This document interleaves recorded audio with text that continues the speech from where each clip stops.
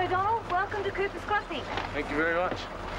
I'm Dr Chris Randall of the Royal Flying Doctor Service, and I'm also the umpire for tomorrow's cricket match. Oh, that should be great.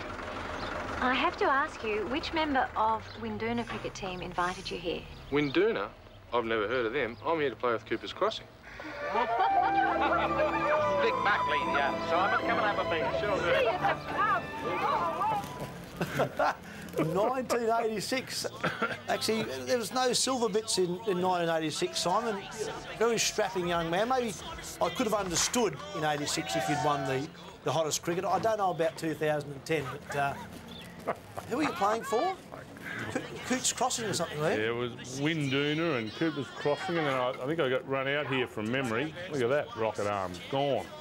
And that was an episode of The Flying Doctors, mate. It was an episode of The Flying Doctors. Funnily enough, I actually thought my acting prowess was, well above average.